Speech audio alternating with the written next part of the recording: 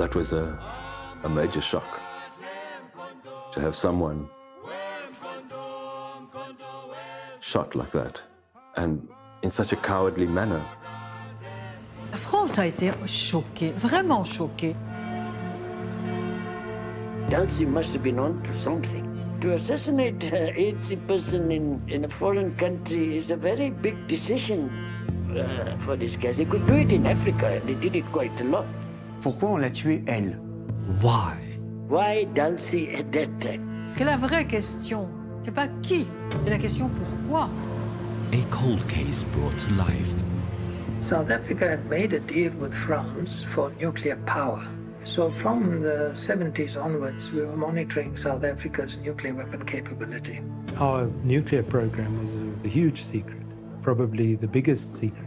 R5 trillion was spent between the mid-70s and the early 1990s. If Dulcie September had stumbled across the network of money and weapons and intelligence agents that were supporting the apartheid regime at the time, there's no doubt that she would have been an obstacle to some of those powerful players. We found that a 17-kilogram bomb was placed on the door of our office, timed to blow us up on Monday morning at 9. The apartheid regime had agents all over. You had to be looking over your shoulder all the time. There was definitely decisions made about targets. People were actually on the type of a target list. 30 years of searching for answers.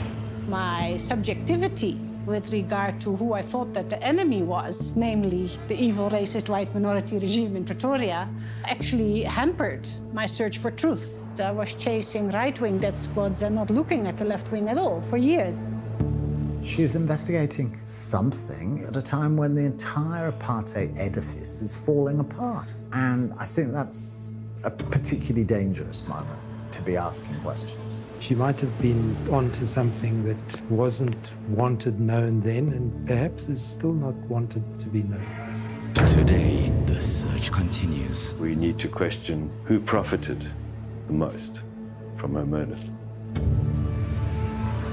Murder in Paris,